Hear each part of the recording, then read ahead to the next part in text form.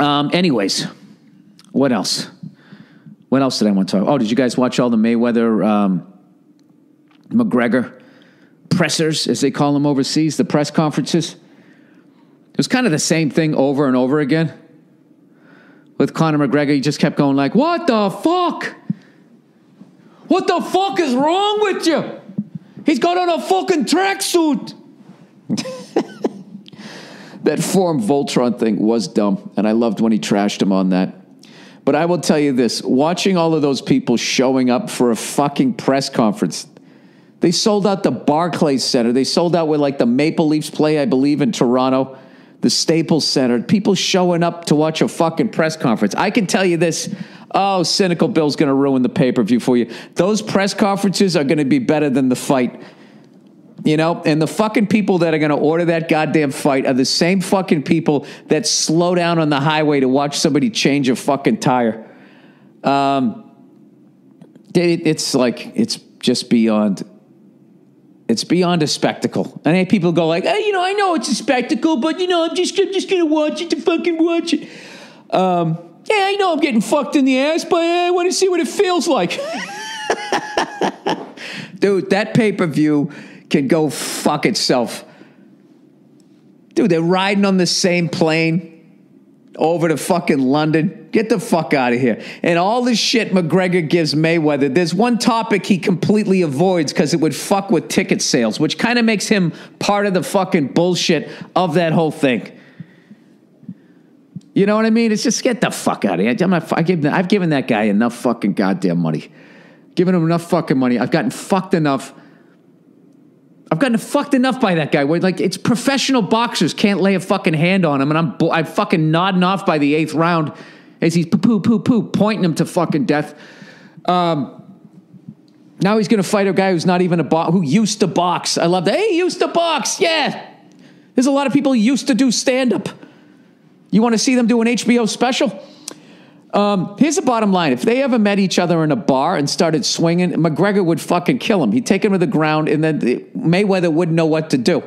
So they've eliminated all of that. We know, Bill. You've said that, so I don't know. Anyways, maybe Mayweather's ego, maybe he tries to knock him out. I'm not going to fucking watch it. I'm really not. I think what I'm going to do is I'm going to get out on the highway when the fucking fight is on and just cruise down the highway doing 90 miles an hour, just looking around going like, this is what it should be like. Like if I was running shit, this would be the level of people that were in the world.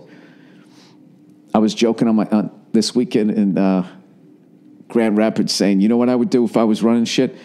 On the night of the Mayweather-McGregor fight, I would turn all the Buffalo Wild Wings into gas chambers. All those fucking mouth-breathing morons that wear jerseys, you know, with other men's names on the back. All day, do what I say, do what I called it. All of those guys just gone. All of them gone. And you'd watch. I bet the level of meanness on the internet would go down. You know?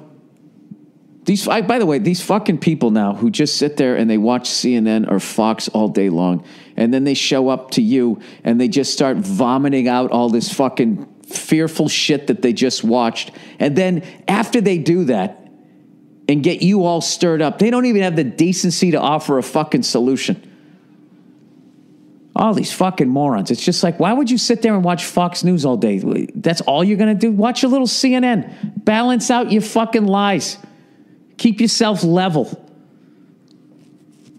Fucking, what's his face? My buddy was telling me this weekend, you know, global warming is going to get so hot. You know, they're saying they're not going to be able to fly planes out of LaGuardia. And immediately I'm thinking like, oh, how the fuck am I going to be a comedian anymore? You know, and then that was it. He didn't offer any fucking solutions. He just let me know like, hey, in the future, you're not going to be able to do your job. And then I'm starting to fucking think about, you know, me and my family living out in the street. All I want to do is I just want to play little asteroids. You know? If you don't have a fucking solution, don't bring up the goddamn problem. Okay? Like I brought up the Conor McGregor, Mayweather. Right? I said it's a fucking problem. I gave you your solution. You drive on the highway 90 miles an hour and you turn the Buffalo Wild Wings into a gas chamber. See that? See that? I'm a good guy. Everybody else is an idiot. In my world, I'm the smartest person in the room. Sorry. Well, what do you want? What the fuck do you want from me? You know?